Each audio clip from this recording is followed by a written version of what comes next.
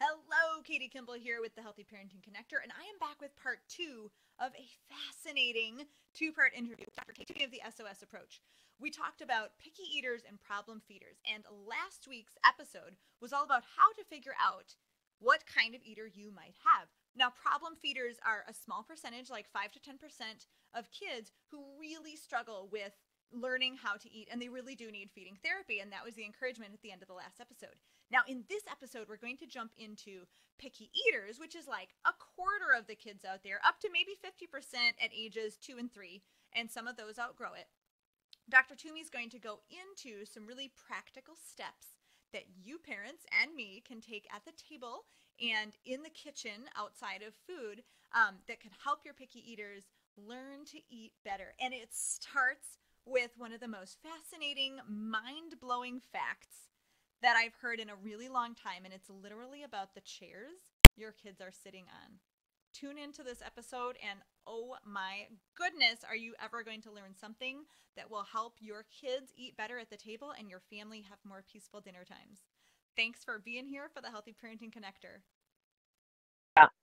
So the first most important thing, and the majority of us as parents don't even think about this, that we can do to help our children who are struggling with eating is get them in the correct seated position at meals. And here's the reason why. Because people think that in the body's list of priorities, eating is number one.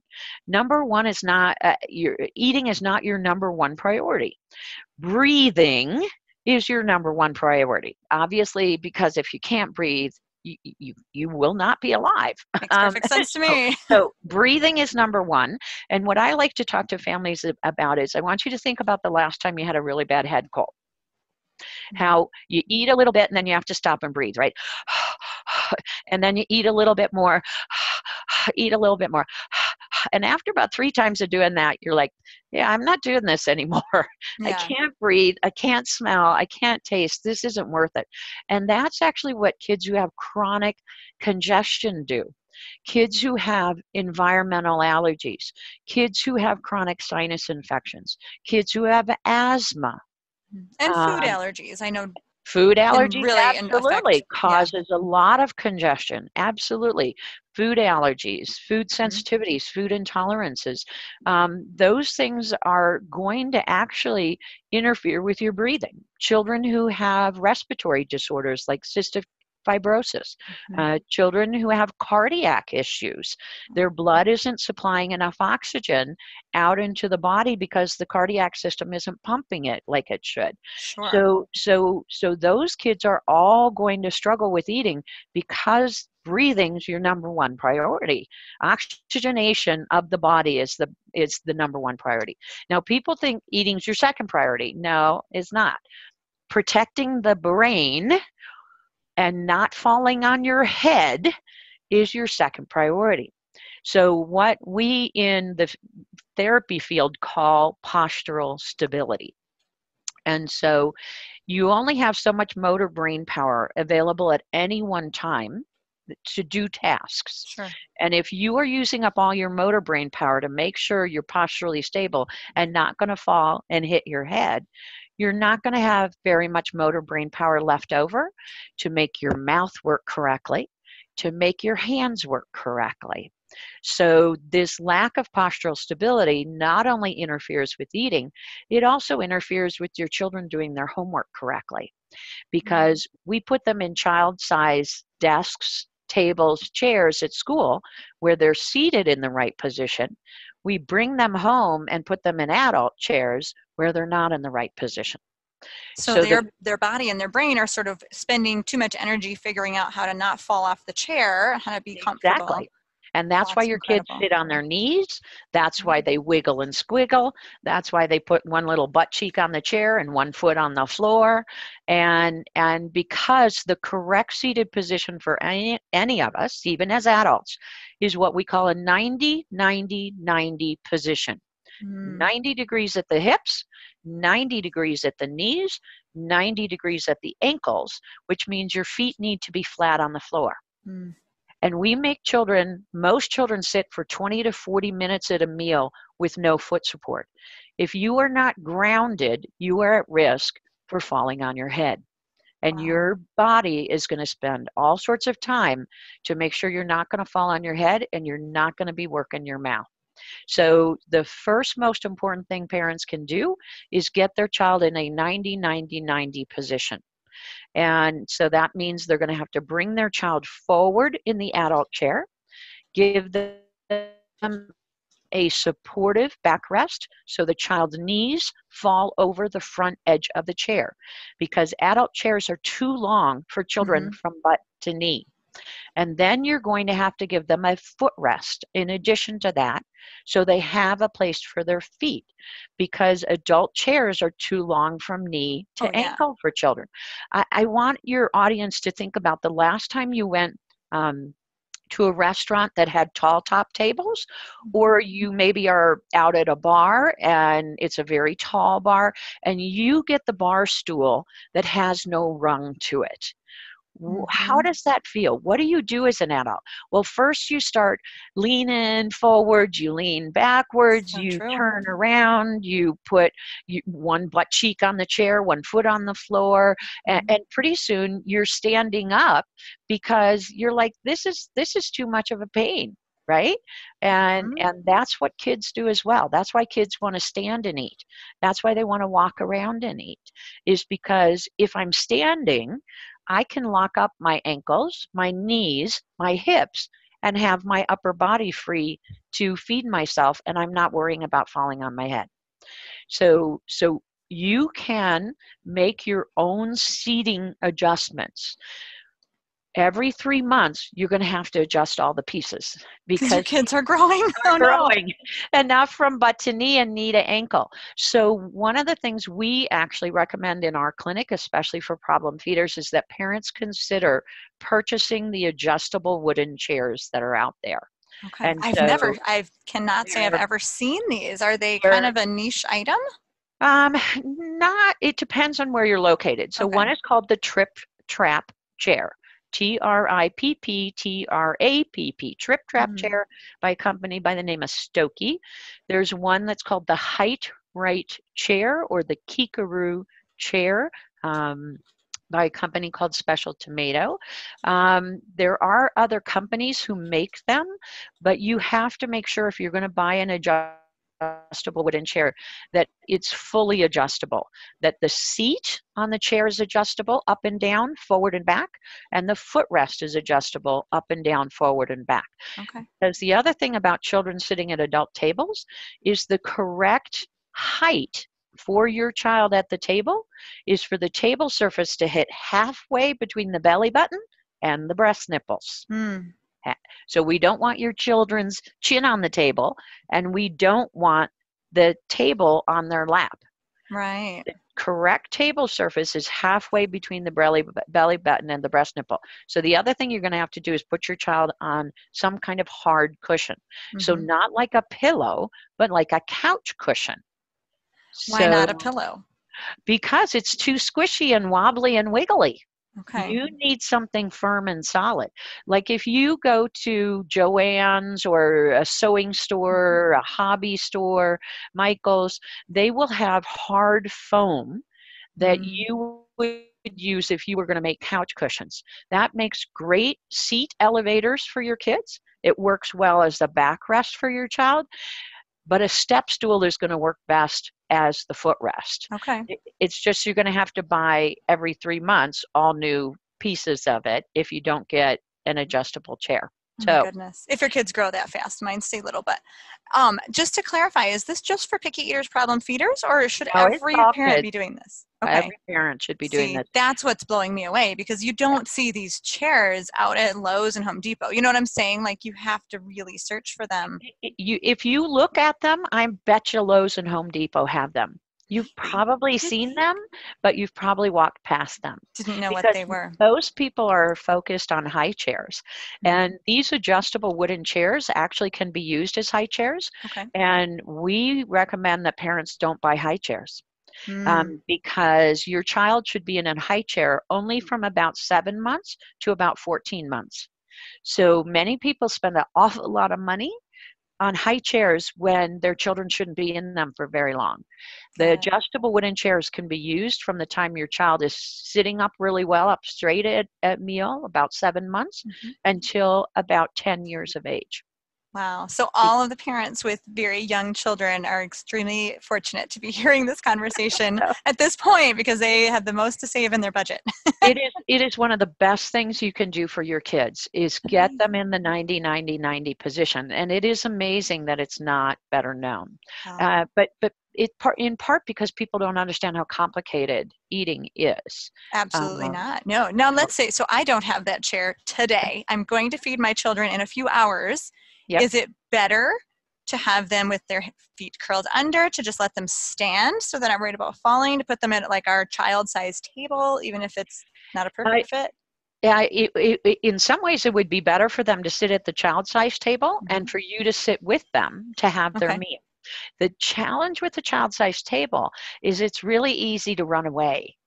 And so we prefer that families to make the adjustments and have them up at the adult table, because whatever adjusted chair you're going to put them in is going to be a little trickier for them to get away from. And so they're more likely to stay in their chair as a result of that. But today, because you don't have those things purchased, having them sit in the child-sized chair is good. But the second most important thing you can do as a parent to help your child eat better is to eat with them directly and be a good role model. And we know this from the research too. If you're in the kitchen with your child and you want them to eat a new food, but you're not sitting at the table, they will not eat the new food. If you're sitting at the table with them eating a different food than the new food you want them to eat, they also will not eat the new food.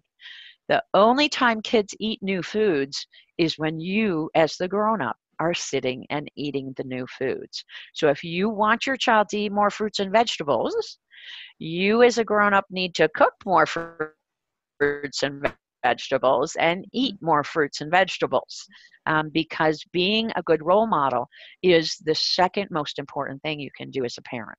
Gotcha. That makes perfect sense. And at least I got that one right. Am I correct in saying that having your feet grounded, whether it's on a stool rest or the actual ground, is that the proprioceptive sense that you're kind of balancing yourself? Very good. I did. Yeah. Well, we did an interview with, I think it's Melanie Pochak, and her The 8 Senses of Feeding. So that's one we'll definitely link to from this description. So fascinating. Yes, most definitely. And Melanie actually trained with us. And so that grounding is part of that proprioceptive sense.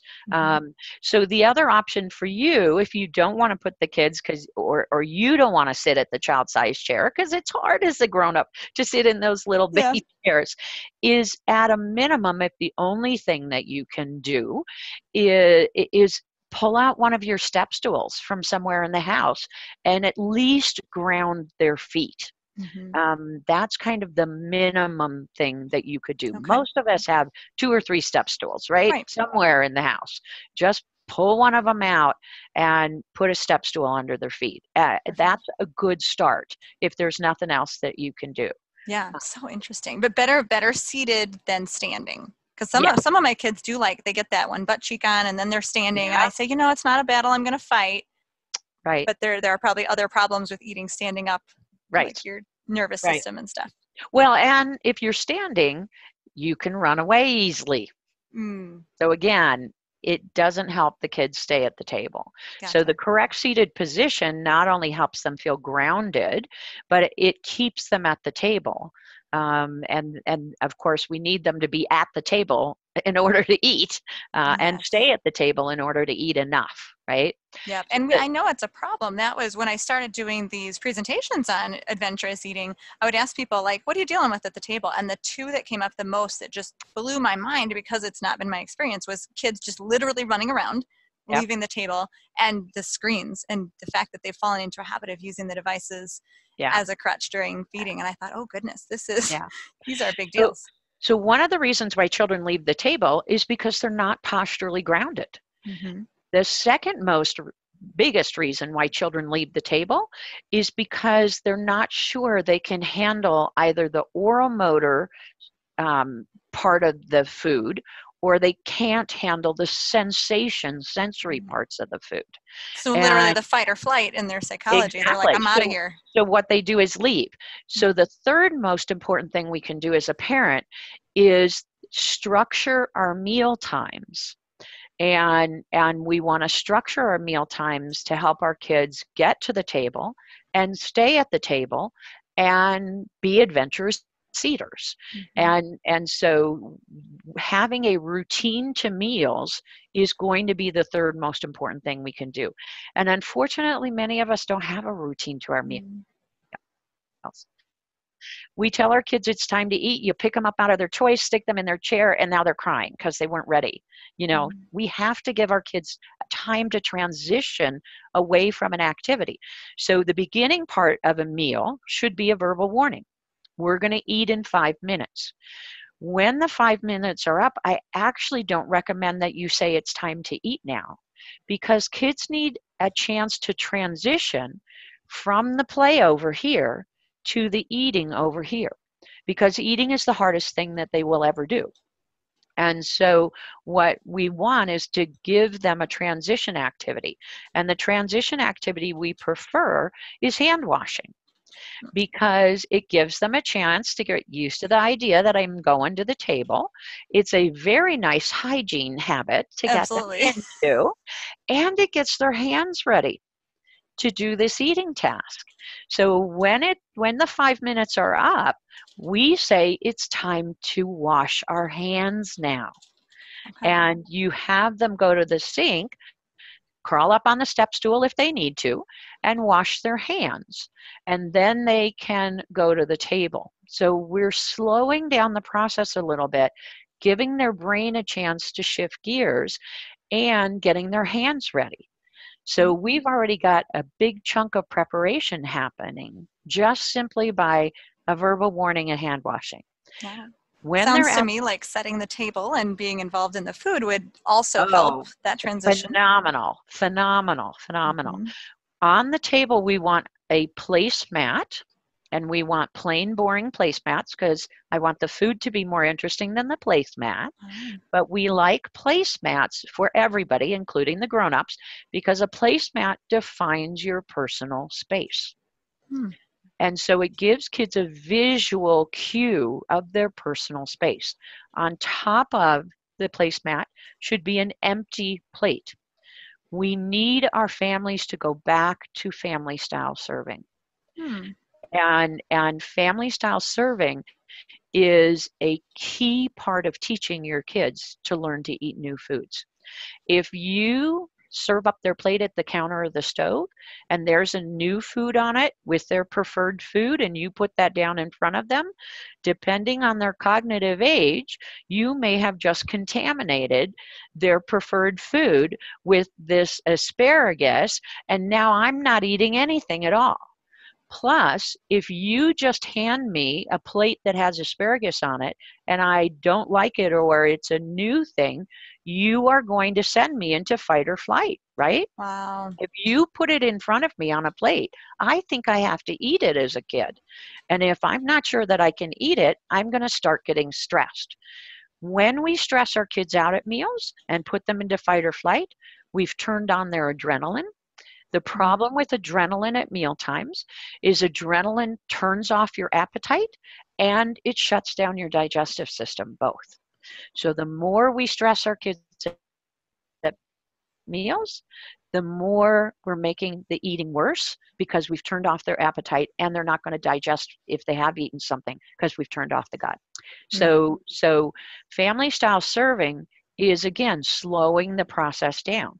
So what I do as a parent is I want to start in the meal serving what my child's favorite food is first, to set them up for success. So we're not putting on the fight or flight.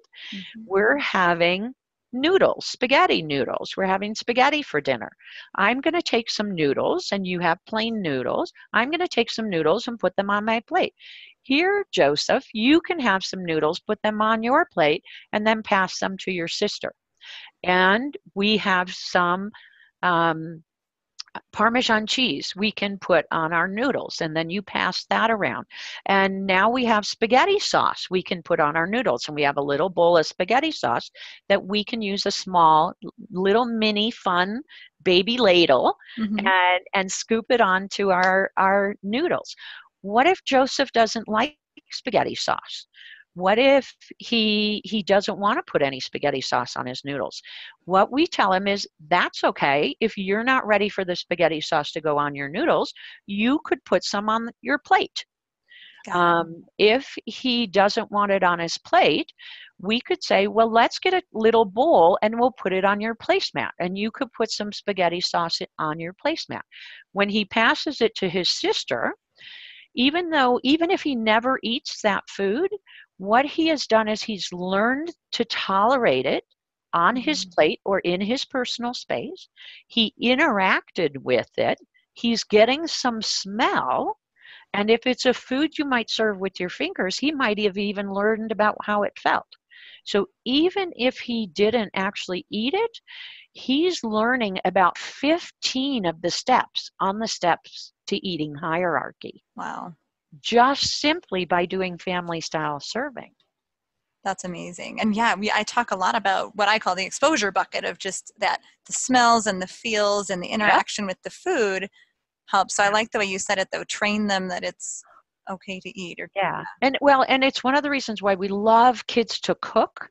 And it's one of the reasons why we love your program, because we know that smell, the sight, the touching helps learn those early steps on the steps to eating hierarchy. But there is a cognitive component that comes into play when you're sitting at the table and the food comes onto your plate, right? Okay. And that cognitive component is, now there's an expectation that I have to eat it. And so at the stove, at the counter, I don't have to eat that food. So it's easier to learn about that food at the counter and the stove than it is when it gets to the table, unfortunately. And the family style serving helps them take that process and slow it down so they'll learn. So the third part of the routine, after everybody's done eating, is to have a cleanup routine. Because many of us don't have an end to our meals. The kids either have to stay at the table until his boring old grown-ups are done talking, and especially if I don't have time sense, I don't know when that is, so I think it's going to be interminable torture. So why come to the table in the first place if I have to just stay till those boring grown-ups are done talking? Or our kids take one bite and say, I'm done, and they run away. So we need to have a cleanup routine to the end of our meals. And we're the grown-ups. We're in charge of when cleanup is. Thank you for reminding us of that. And so if your child tries to get down too early, you're going to say, hey, we haven't done cleanup yet. You need to come back and finish your meal and we'll do cleanup. So obviously, if your child's really overwhelmed, you don't want to make them wait an hour to do cleanup, right? But the cleanup routine is, their job is to either at the table, if you're okay with it, have them clean off their plate into a compost bin or a scraps bowl or the trash, or to bring their plate to the counter and to do that. And that includes whatever got set on either a bowl or a separate plate or even directly on the placemat. That has to be picked up and cleaned up too. So we're keeping the kids at the table by letting them move the food away from themselves if they're not ready for it, versus themselves away from the food. Excellent. And we're teaching them to stay at the table until this cleanup routine happens. It takes about 2 weeks for human beings to learn new routines. So the first 2 weeks will be a little bit chaotic. But after 2 weeks, when your child tries to get down and it's not cleanup time yet, you can say, you need to come back to the table. We haven't done cleanup time. And they will come back to the table. Now, usually they're going to sit down with a big sigh and eye rolling, but they're back at the table and they can do their cleanup. And then cleanup not only is really nice for you as a parent, so that you're not doing all the dishes all by yourself, Exactly. but for young kids, they're socialized early. What goes in the trash stays in the trash, right? Mm-hmm. So if I get to put it in the trash, yeah, I'll touch it with my hand. I might even put it in my mouth and blow it in the trash just because that's funny. And now I've either touched it or tasted the food, and now we're up to like step 25 on the steps of Okay. learning about this food. I love So that this is such a win-win-win. We're having good feeding habits, good hygiene habits. Parents are sharing responsibility with the kids. Kids are exactly. learning to serve. We have routines. I mean, it's the whole package of how we want to raise successful adults. Now let's say you're having something really tough for kids at a meal, and you're going to have something like liver and onions because it's got great iron in it, right? Sure. And you know your child's going to have a hard time having that liver and onions on their plate or even on their placemat. We would actually potentially introduce a concept we call the learning plate Mm-hmm. into a meal. And the learning plate is a blank, empty plate that sits in the middle of your table. And if there's a food your child really can't handle in their personal space, they are allowed to put it on the learning plate and then pass the food on. So even if it goes on the learning plate and doesn't get eaten, they still got the vision steps, the interacts with steps, the smell steps. And then your job as the parent, because it is the learning plate, it Mm-hmm. is not the ignoring plate, is to do some teaching about the food that went on the learning plate. And then your child's job at the end of the meal is to clean off what went on the learning plate, as well as their own plate, their own placemat. So they're going to get one more learning experience, right, about that food. Absolutely. So I think about the other most important thing for parents to do to help their kids at meal times is to think about not being a dietitian, but instead think about being a teacher. Okay. When they're planning the meal, when they're cooking the meal, that's when they can think like a dietitian, right? About what is the nutrition content Mm-hmm. of the meal I'm putting together. But once you get to the table, we need to have families think about being a teacher. If your child's a picky eater, it's because they're learning to only kind of sort of eat. So Mm. you need to teach them how to eat. That means you are the professor, mom and dad. Your child is the student. Food is your subject. And every meal is class. And coming to the table thinking like a teacher is going to make all of your mealtime experiences so much better for everybody involved. Because when you come to the table, it's about learning to eat, not about how much volume you eat. It's about learning to eat a wide variety of foods. It's about learning to be an adventurous eater and enjoying being an adventurous eater, right? Mm-hmm. That's what meals are about. It's about learning. It's not just about the volume that the Okay. child eats. And what we want to think about is who are the best professors that you've had? Is the best professor you've had the one who says, sit down, be quiet, don't do it like this, do it like that, you're not doing it right, do it this way?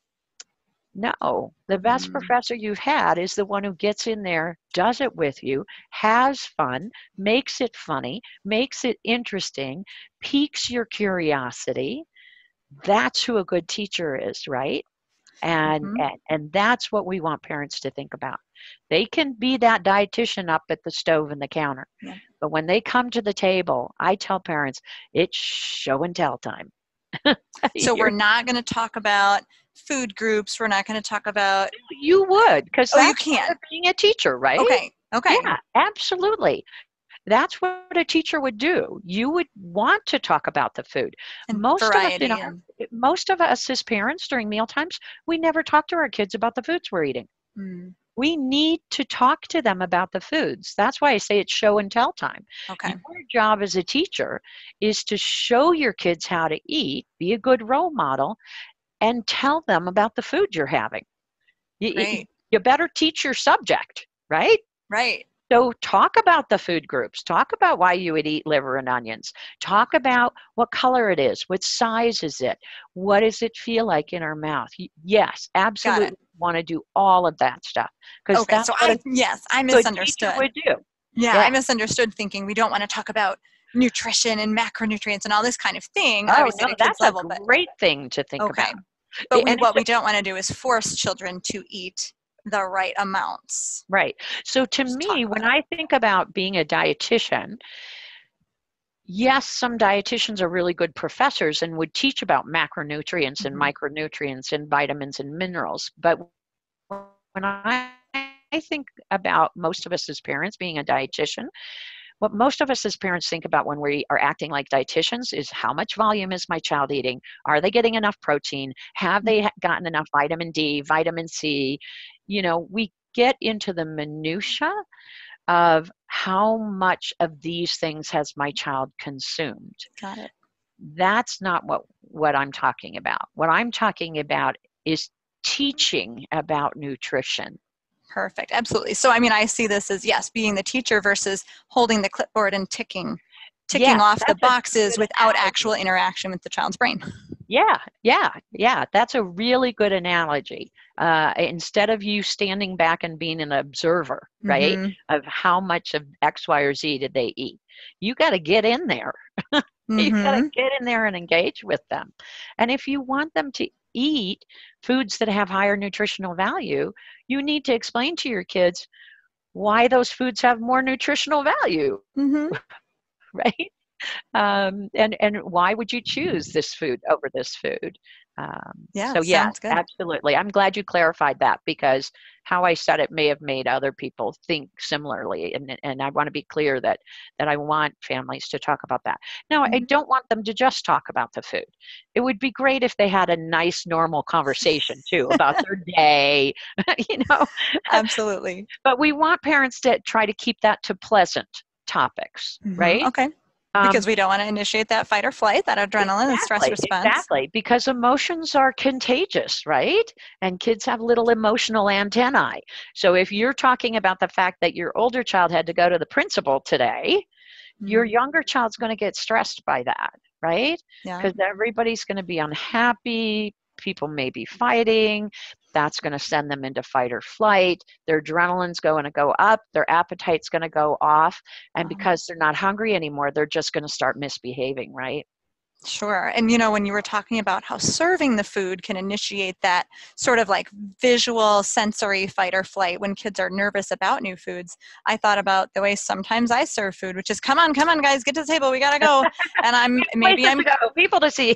Oh yeah, I mean, how many times I think across the country are meals served in a very stressful way, either because we're under time pressure or because mom's just cranky, raising mom's hand right now because it's the end of the day and I'm just done.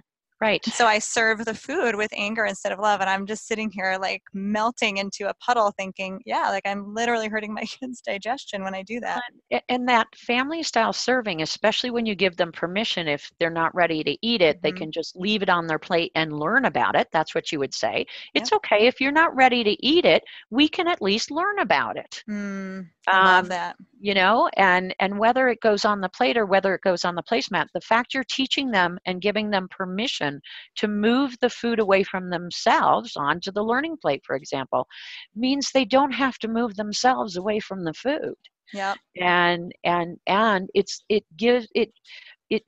slows the process down enough that it doesn't send them into that fight or flight. Like when you give them a whole plate of food and there's something like liver and onions on it. Yep. They're going to be like, ah! Sure, there's the implied expectation that I not only do I have to eat it, I have to eat it all. Yeah. Absolutely. Yeah.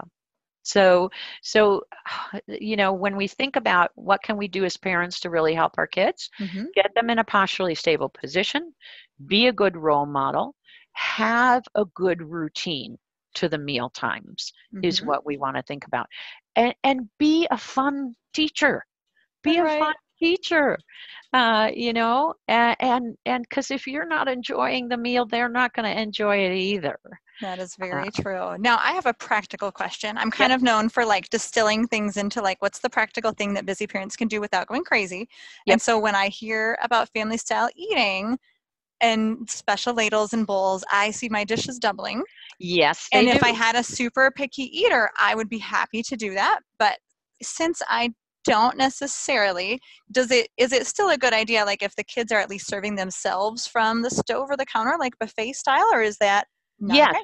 that would be a way to do it as well, right? Woohoo! Okay, good. Because, This is my job. Make it easier for because families. you've got that exposure, Yes. right? And they have a choice to approach the food or step back from the food. Okay. If you're doing a buffet, you get to make that choice. But part of going through a buffet style, whether it's at home or actual buffet, Mhm. is you get exposed to those other foods, right? Perfect. The disadvantage of the buffet style is they only get the visual exposure. Mm. Whereas If when it's you like too hot and they can't that serve themselves, yeah. well, right. But let's say you're doing it buffet style and you're doing taco night and Mhm. they skip over the avocado because they don't want to add that to their plate. They only get visual learning about avocado. Whereas if you family style serve a plate of avocado and they're supposed to put a piece on their plate, it depends on if in your buffet you would request that they put a piece on their plate or not, Got right? it. So you would So, definitely require every single item, even the toppings, to make at least so a drop on the plate. somewhere on the plate. Yeah. That's fabulous. Okay, Yeah, that's good to that's know. how you would make it more equivalent to the family style serving. Mm. Now, let's talk about what's real, right? I've just given you what's ideal. We got to start with what's real. Amen. And what's real for most of us is there's no way we're going to sit down and do family style serving at breakfast. We got to get people Mhm. out the door. We got lunches we're trying to put together. You know, our 8-year-old reminds us we're supposed to be doing school snack today, which we haven't prepared. I mean, breakfast is really challenging. So maybe all you can do is after school snack and dinner, Mm. right? And as an adult, if you want your child to have a healthier after school snack, you should be sitting down and having a healthier after school snack with your child, right? Because Okay. if you're in the kitchen not eating that new food, they're not going to eat it, are they? So it's okay Mhm. if you just sit down and have a bite or two of some carrots, right? But Mhm. at least and be a good role model. As You long know, as you're so if involved, yeah. families, yeah, if families can do, maybe for your family, you can only do the family style serving at dinner. That's okay. That still gives your child one opportunity to learn about new foods in a different way. So, Sounds good. One of the phrases we use just to give parents, I mean, I like to give parents phrases because our brains are so full. yep, Sometimes we don't know what to say. We're thinking too much, right? Our brains are yep. done. And so one of the things we say is, would you like a serving or a taste? Would you Okay. like a taster or a serving? And then that allows the child to, if they're too young to serve themselves, or if they've passed it over, my Right. bigger kids will not serve themselves. I'll say, oh, you missed the Brussels sprouts. Did you want a serving or a taste of that? Yep.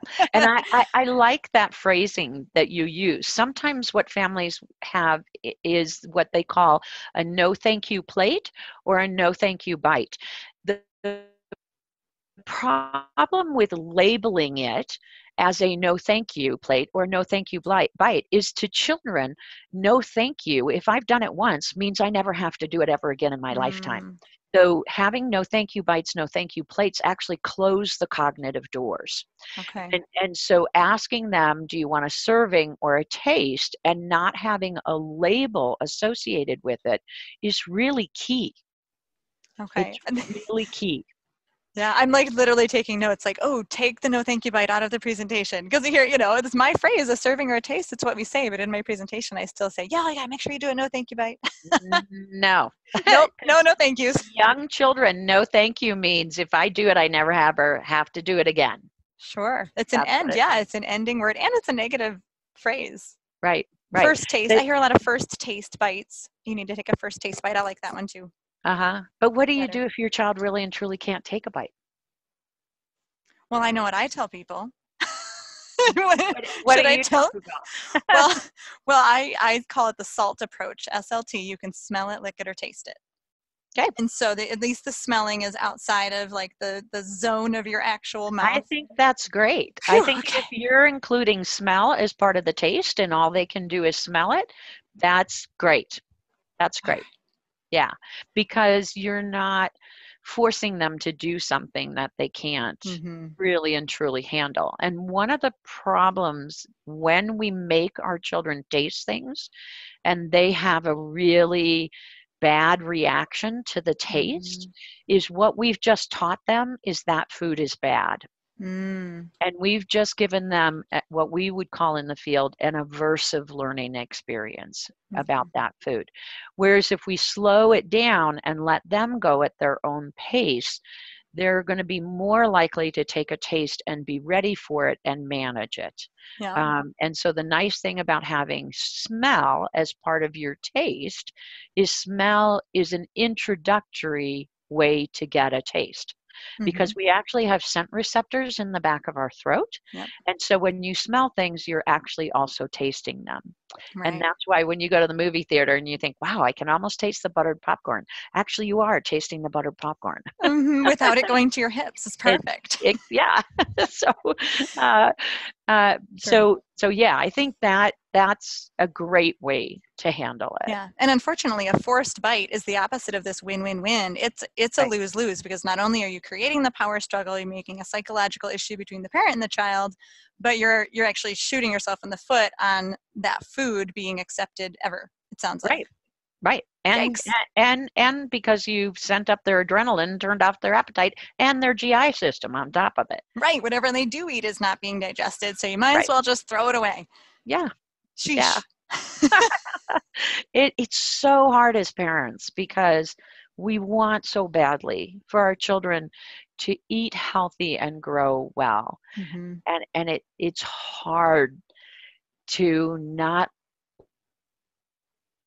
let that really good desire that we have as parents set us up to do something that's not helpful for our kids, right? Yeah, and that's perfect. The last question I always ask is just, I mean, especially sometimes we feel overwhelmed with so much information and we feel like there's this standard we have to reach. So like, if you just talk to parents' hearts, what do you want us to remember most of all? Yeah. Go for real. Start it real. We know there's ideal up here, but we got to start with what's real. And work your way to ideal one teeny tiny step at a time. You know, what's the one thing from today you think you can do easily, and do that one thing, and then tuck the other ones in the back of your head and pull them out when you're ready to do those.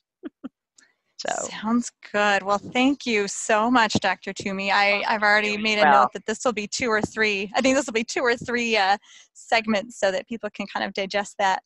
Okay. No pun intended. A little better.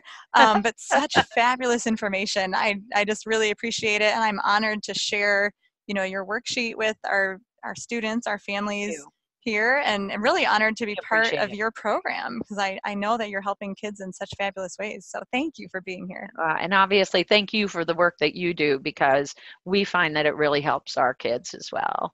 Wonderful. Well, we are a good team, and audience, we've got more where this came from. So definitely come back here next week for another edition of the Healthy Parenting Connector. All right. Thank you all.